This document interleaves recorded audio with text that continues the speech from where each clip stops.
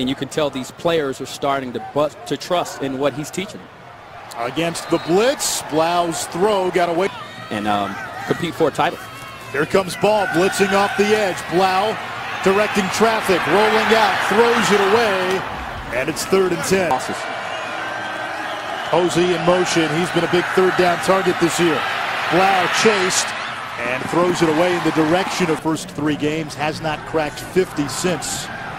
There's Jones out of the backfield. As the original line of scrimmage and more, and this will bring up all over again. I bet he'd go with that type of thinking. Langford Johnson. He's got some room, and he picks up a 1st down. And he does a good job of running behind his pads. Blau to the air, wants the end zone, incomplete. Broken up by who else? Rashard Fant, the FBS leader in passes defended and PBUs. Yeah, I tell you what, Fant's the top corner and Yancey's the top wide receiver, and you know, that's the matchup that you want right here. Let's take a look at it. These two guys going at it at the bottom of your screen here. Fant 16, great job of getting to the line, the goal line, and stopping. Markel Jones, stiff arm, and tripped up in the backfield by screen pass, tipped, and it dropped, incomplete. That was probably Blau floats one downfield for Yancey, incomplete. There is a flag.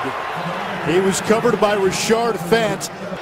Pass interference, defense, number 16, 15-yard penalty, automatic 1st down. One-on-one matchup down here at the bottom of your screen. Let's see where they call the foul there. Yeah, the tug there. And you saw it. Fant grabbed some of that jersey. He was in a good position, and it actually happened prior to there.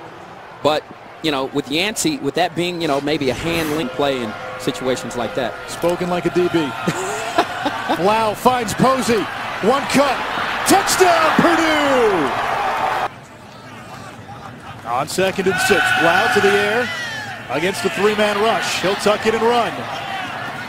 Sidesteps across the 40 before he's taken down by the true freshman Marcelino. Looks like they're showing a corner blitz. On the ground, a 1st down for Purdue. The ball comes out.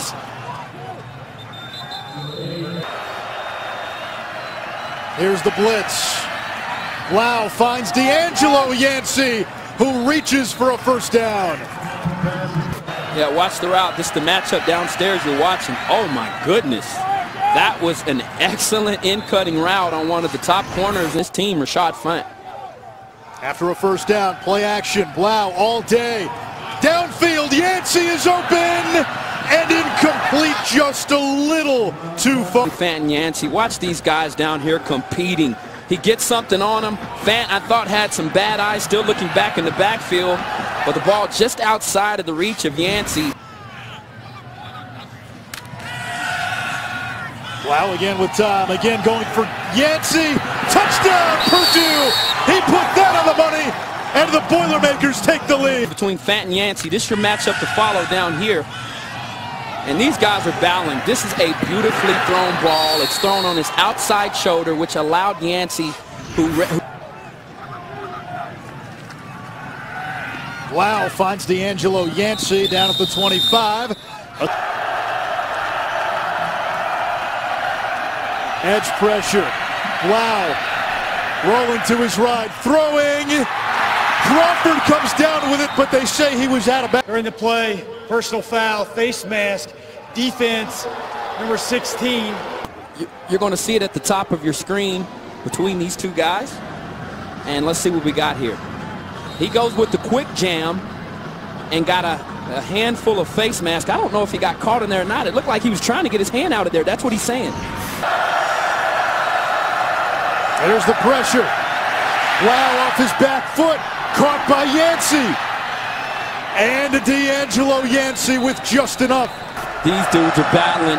Just an in-breaking route. It looked like Fant overset himself and got outside. That's a problem when you... There's the blitz. Blau stands in. He's got Yancey. And a 1st down by D'Angelo Yancey at the 20. Blau downfield, he wants Yancey, it's intercepted!